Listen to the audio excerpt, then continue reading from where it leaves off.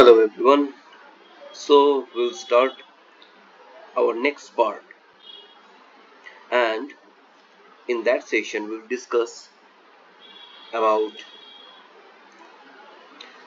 the development part or the developer who developed this machine learning concept.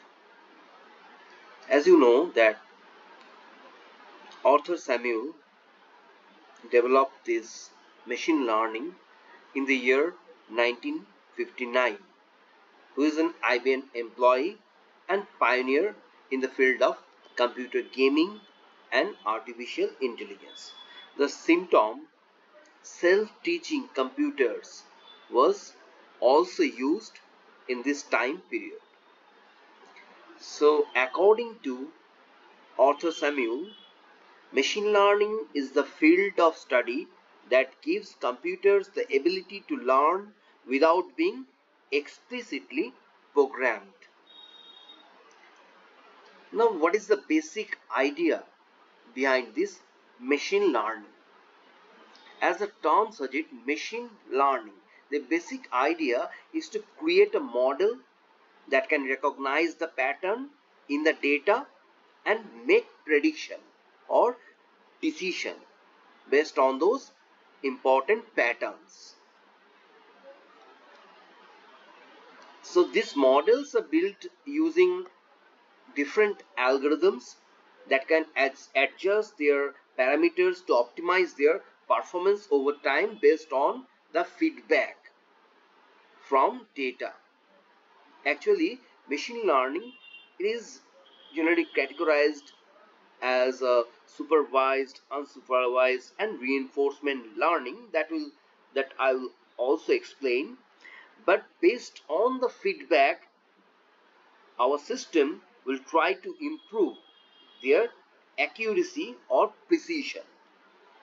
And this iterative model training and testing process allows machine learning system to improve their accuracy and performance.